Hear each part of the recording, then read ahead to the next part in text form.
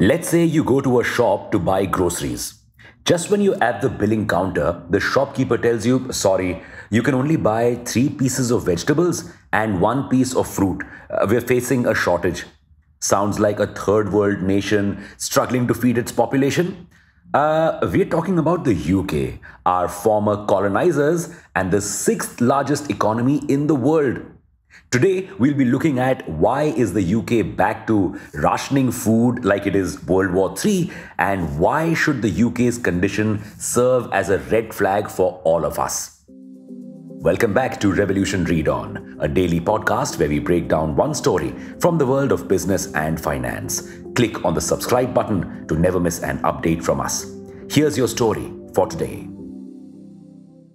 COVID is gone. Mostly, and the world has learned to live with the supply chain disorders of the Russia-Ukraine war. So, why is the UK still facing shortages? Why are shelves of UK's superstores empty?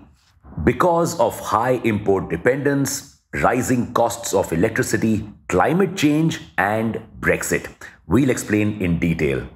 First, high import dependence. The UK's self-sufficiency for vegetables is 56% and only 16% for fruits. Reason? The UK's climate. On an average, the UK gets 1,403 hours of sunlight each year. India gets anywhere from 2,600 to 3,200 hours of sunlight. Now, the UK does grow some fruits and vegetables in the winter as well, but this requires the use of greenhouses which use electricity to keep the planted area warm. But thanks to the Russia-Ukraine war last year, the prices of electricity were super high. Many farmers couldn't afford these high costs. Veggies, especially salad veggies like lettuce and tomatoes, which are currently in short supply, usually have a very low margin. So many farmers didn't grow these crops in winter and have only just planted them. Result, the UK had to rely on imports. But why have imports stopped? Climate change. The UK mainly relies on Spain and Morocco for fresh veggies and fruits. Spain has seen colder than normal temperatures this year, which means some crops haven't grown well. Meanwhile, Morocco has faced floods which have destroyed crops. So the government has restricted exports. In short, climate change is the culprit. Because of this, the UK could soon see shortages of more veggies and fruits. These shortages are expected to last at least until May. Now, why are other European nations not facing these problems? Not all of them could be 100% self-sufficient.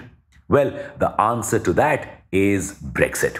From 2020 onwards, Britain stopped being a part of the European Union, leading to Brexit. That's Britain's exit from the EU.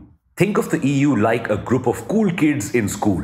If you're friends with them, you get all the perks, the best seat in the cafe, and the best ways to bunk classes. What if you're not a part of the group? Tough luck, you're gonna have trouble. That's exactly what has happened with Britain. When it was a part of the EU, trade flowed easily. The Union already had set supply chains and taxes for inter-union trade. But now that it is not a part of the EU, trade has a lot more barriers. According to a survey of the London School of Economics, the exclusion from the EU now means the UK has to conduct more regulatory checks, leading to more delays. Plus, there are new taxes which also increase costs. Result, supply chain problems and delays in supplies reaching consumers. What can India learn from this? India is a khati-piti country with a massive population. We need more and more food to feed our people. But thanks to growing climate change, the problem of our food security will keep rising. We're already concerned about our wheat crops this year because of rising temperatures. Our tea and coffee crops are also threatened by climate change. What's more, India right now imports a lot of food items: pulses, fresh fruits, snacks, oil seeds, and nuts. If these countries also continue to face climate change issues like us, we could also face shortages. So let's hope that we become self-reliant for food, or even better, become a net exporter. What can we do to become self-reliant? Thank you for listening to this episode. We'll be back with more tomorrow. Until then, read on.